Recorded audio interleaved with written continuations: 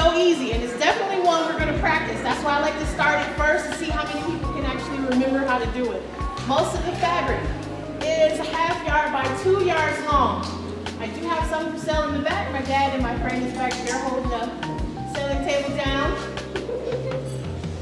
So this one's going to be wrapped from the back to the front. You're tying it as if you were tying your shoe. It's called a wrap and tuck. Is it too tight? No. The good thing is she has her hair up, so it's going to give her a little bit of body. Make it look more full. You see it already forming to become a cute little wrap.